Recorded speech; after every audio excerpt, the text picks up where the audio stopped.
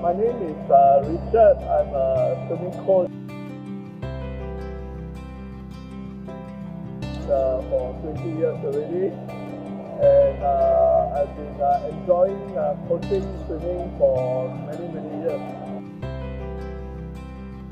Okay, my philosophy is that basically I want to teach the children very much on survival safety.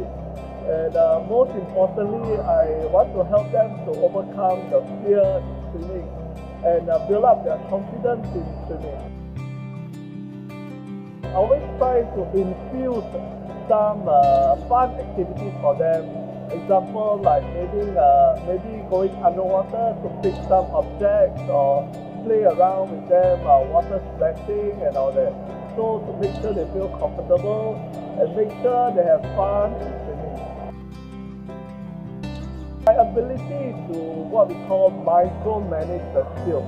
What we mean by micromanage is very much towards correcting them with the correct stroke, making them swim the correct stroke. But this requires a lot of micromanaging. So we have to look at little errors they make and correct them. And the other thing is simple vocabulary. So I have to be mindful of what is the words that I use for different age groups so that they understand what I'm trying to tell them to do. Example like putting your head inside the water.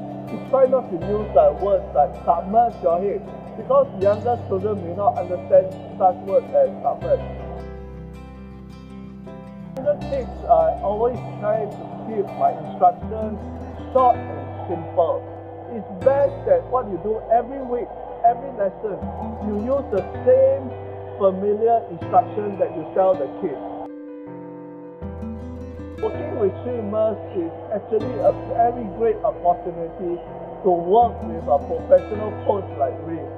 Because he's a good listener, help us to make our job to do more productive, more efficient in coaching. He always gives us some ideas on how to better coach the students.